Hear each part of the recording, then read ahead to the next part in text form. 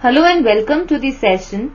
In this session we are going to discuss the following question, and the question says that find an equation for the reflection of the function f of x is equal to 5x square plus 2x minus 3 across x-axis and y-axis.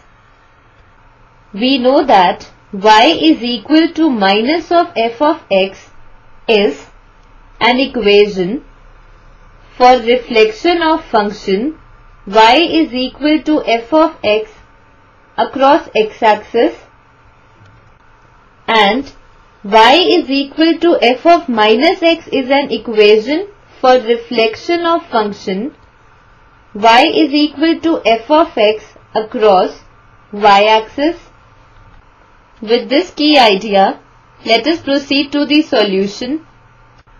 According to the question, we need to find an equation for the reflection of this function f of x across x-axis and y-axis.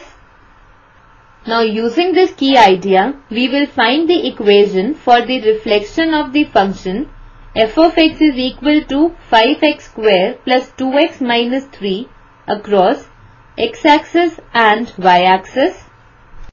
First we find equation for reflection across x-axis, and it is given by y is equal to minus of f of x. So we multiply this given function with negative sign. We get y is equal to minus of 5x square plus 2x minus 3 the whole, which implies that y is equal to minus of 5x square minus of 2x plus 3. So y is equal to minus of 5x square minus of 2x plus 3 is the required equation for reflection in x-axis. Now we find equation for reflection in y-axis. Using this key idea, we know that y is equal to f of minus x is an equation for reflection of the function y is equal to f of x across y-axis.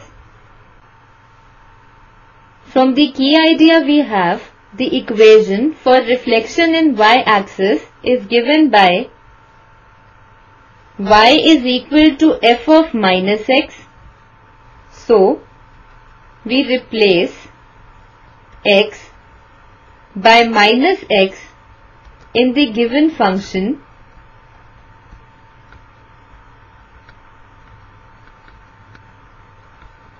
and we get y is equal to 5 minus x whole square plus 2 into minus x minus 3, which implies that y is equal to 5 minus x whole square is x square plus 2 into minus x is minus 2x minus 3.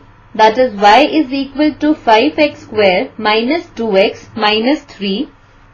So y is equal to 5x square minus 2x minus 3 is the required equation for reflection in y-axis, which is the required answer. This completes our session. Hope you enjoyed this session.